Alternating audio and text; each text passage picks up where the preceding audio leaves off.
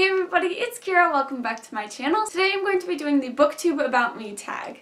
I will leave the creator's video in the description below, of course, and let's just get into the questions. Number one is, what do you study or what is your job? So right now, I have finally just finished my first semester of college. Hallelujah. I'm technically an undeclared major. I'm thinking about something English related. I'd like to be a librarian, and so you have to get a master's degree to do that, and your undergrad can be in pretty much anything. So I'm considering English literature with a minor in film and cinema studies, but that's kind of iffy right now. Not entirely sure yet. So number two is, what is your favorite social media channel? Now this, I don't really know. I really love Vlogbrothers, John and Hank Green. They are some of the only mainstream YouTubers that I watch. Otherwise, I just watch other booktube videos, so my favorite booktuber is definitely Pierre Ford. She's just so hilarious and totally real about how she feels about books, and it's just fun to watch her. Well, I'm wearing a Do Perfect shirt. I mean, I like Do Perfect. They do trick shots. I like watching them with my family though.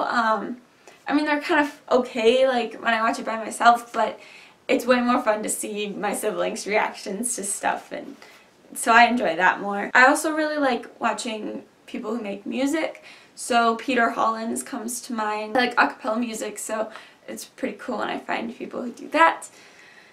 Yeah, I don't really have one specific favorite. It just depends on what I'm feeling at the moment. So I completely forgot about this YouTuber, but I also really like Jordan Page Suddath, who does daily vlogs, and she makes cool YouTube videos. So she has a Harry Potter one. She's making a Christmas one right now. She has one that's called Walk a Moment, which is kind of about different prejudice that people have at school and stuff. And she is the writer and creator and actor in this web series called Rings, which I really enjoy. So I also enjoy watching fan films of different things that I enjoy, like Harry Potter or Hunger Games or Star Wars or stuff like that. Number three, if you had another channel, what would it be about? Honestly, I don't know. Probably cheerleading. Not that I'm really involved in it right now, but it would probably, if I moved back home somehow, I'd probably make videos about my high school team, or just talking about cheerleading and what it actually is in high school cheerleading. Yeah, I don't know what else I would have a channel about. That's pretty much the only thing that is in my life is cheerleading. Or I'd probably actually, just kidding, I'd make one about TV shows and movies because I love watching TV shows and movies. Number four, do you play any instruments? No, I do not. I think it'd be cool to learn how to play. I do sing a tiny bit, but not very well, and I sang in choir all through high school and found that quite enjoyable, but for me, choir was a lot more about the friends that I made, I don't know, and just singing as a choir together than it was ever just me personally singing. Number five, what other hobbies do you have other than reading?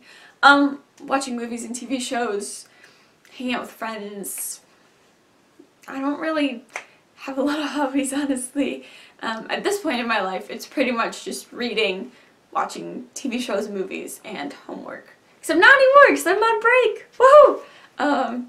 But yeah, I don't know. I don't have that many other hobbies. And now one of my favorite questions. Number six, favorite TV shows. So I really liked Lost. Lost was a TV show on ABC. It's done airing. It had 6 seasons, and it's about this plane crash on a deserted island and everything that happens after that. It's not quite as deserted as you might think. There's some strange things that happen on this island. I really like the DC TV shows of Flash and Arrow. Those are about, well, Arrow is about the Green Arrow, who's also Oliver Queen, and he comes back home and is trying to help save his city by being this vigilante of the Green Arrow. And then Flash is about this guy named Barry Allen who gets powers actually, and he becomes the fastest man alive. Both of those shows are so amazing. I love them so much. Although Arrow this season is kind of not my favorite, but Flash is amazing this season. I also really love The 100.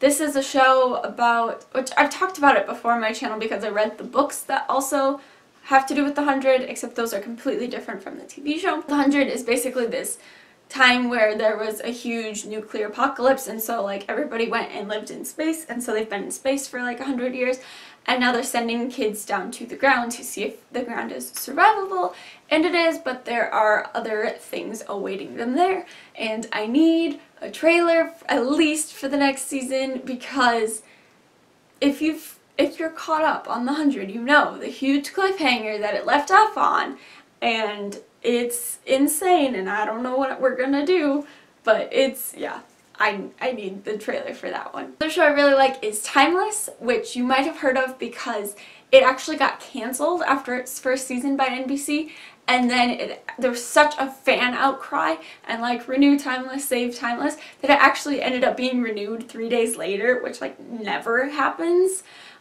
So that one is about time travel, as you might guess. Basically, this guy named Flynn goes and steals a time machine, and so then this company brings in the second team that they've created of a historian, a soldier, and a pilot to go and find Flynn and figure out his plan and stop him from destroying everything. And it is so good. I love the characters in that show so much. I'm so excited to get more. They will have 10 more episodes this spring/summer. Don't really know when it's coming out yet, but they're filming it right now, and it's so exciting. And then there are 2 shows that have premiered this year that I really am enjoying so far. One of them is The Brave, which is also on NBC, and that one is about this special forces team in the US military, and they kind of like don't exist, and so they go into situations, take care of them, and then get out without anybody knowing that they were there. And there's a huge cliffhanger for the mid-season finale, which I'm so like nervous and excited at the same time to see how that's going to be resolved. And I love the characters in that one too, and they do a really good job of, they have this team and there is a girl on the team, but none of them are romantically involved at all, but there is such a protective bond between not the two of them, between the whole team, that it's so amazing. And it's just like this good friendship going through really terrible situations but sticking together bond, and I love it so much. And I just love the fact that it's not romantic at all. It doesn't have to be romantic, it's not, it's just amazing.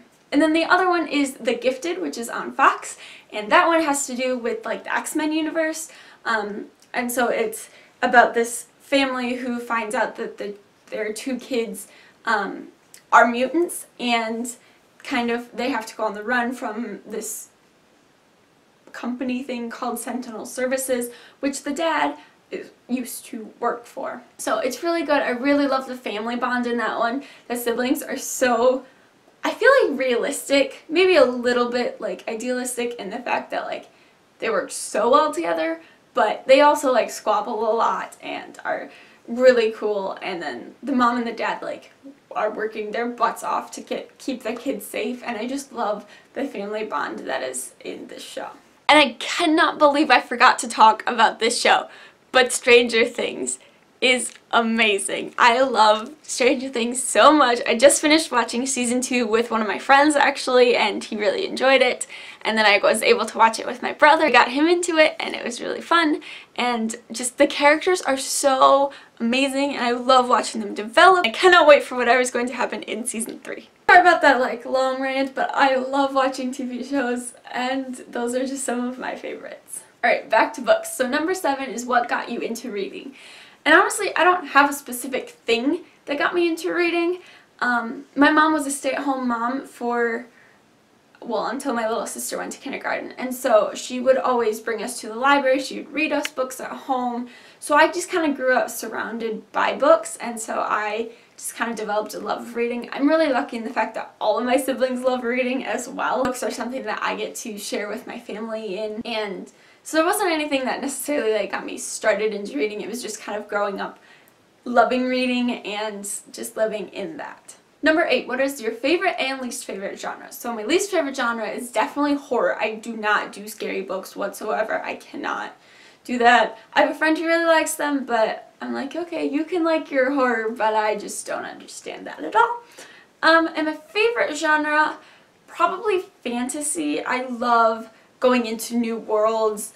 I also really like historical fiction, so I feel like historical fiction is like a close second to fantasy, but I just love escaping to other worlds and seeing these places that authors have created and just made amazing, and yeah, those are my favorite. Number 9, what books define your childhood? Oh boy.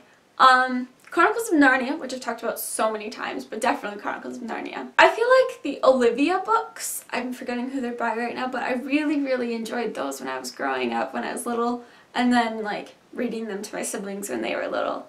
The Magic Tree House books, because those were some of the first, like, Magic Tree House and American Girl. Those were some of the first like chapter books that I read that I really fell in love with and helped kind of jumpstart my love of reading. I think those are the main ones for that question. And number 10, tell us an interesting fact about you.